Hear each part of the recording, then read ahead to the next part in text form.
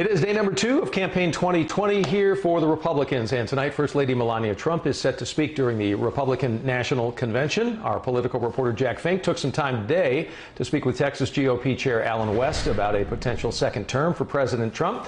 Jack, good afternoon.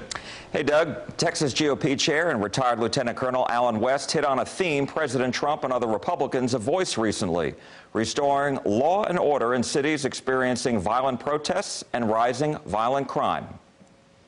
Well, I think the most important thing Texas Republicans need to understand is a clear choice, and not just Texas Republicans, but all Texans. Either you stand for and with the rule of law, or you're going to become part of the rule of the mob.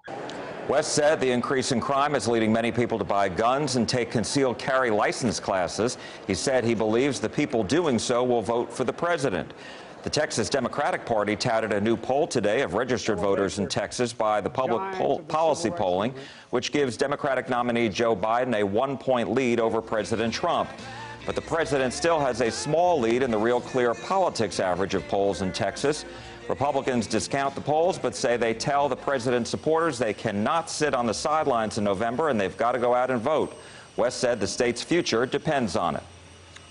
And I just want folks here in the great state of Texas to think about this. When you are looking at the Biden-Harris team that has embraced the Green New Deal, that means that they want the oil and gas industry that, without a doubt, is preeminent for the Texas economy, made us the 10th largest economy in the world. They want that gone in the next 10 to 12 years.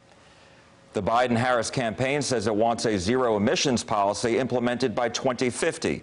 West says that will hurt the Texas economy and the nation's.